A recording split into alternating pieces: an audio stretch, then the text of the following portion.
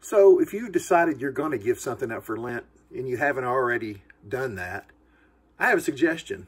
And you know, I did say that I wasn't going to concentrate this Lent on giving up something, because usually when we talk about giving up something, we're giving up something that we love, something that, gets our heart, like chocolate, or something that, is a pleasure.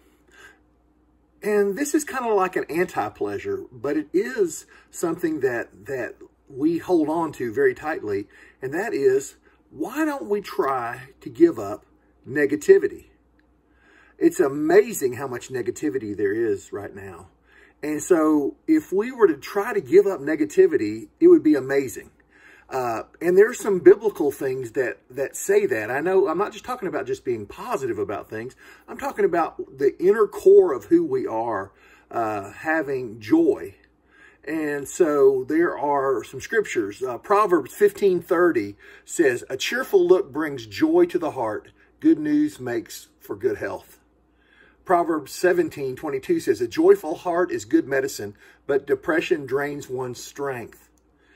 Proverbs 15:13 through 15 says, "A glad heart makes a happy face. A broken heart crushes the spirit."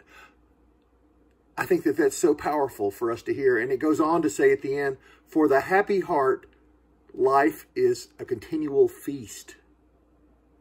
So that to me is something that if we're going to give up, why do we have to always give up the things that are fun?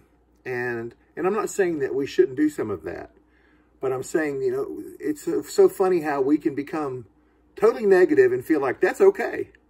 So today I just want to say, give up negativity. The world's got enough of it without you. Have a great day.